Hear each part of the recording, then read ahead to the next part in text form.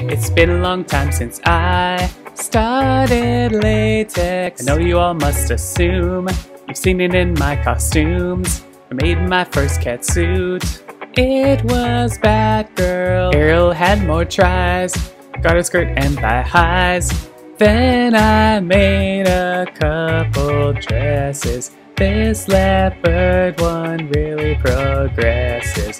I feel these were all successes, babe.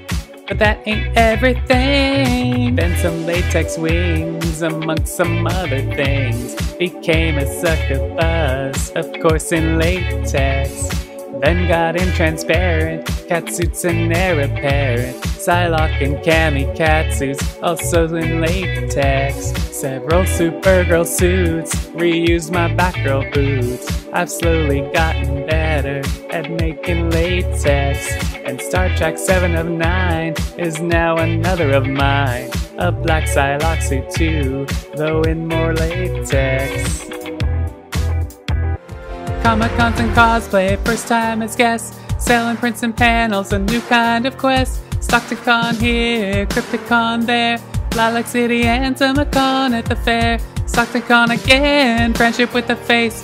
Versus Comic-Con, then back again with Ace. And the Geek Fashion Show, this brings back the feels. Got to show off all my modeling skills. Look at all those who came to this panel with an awesome name.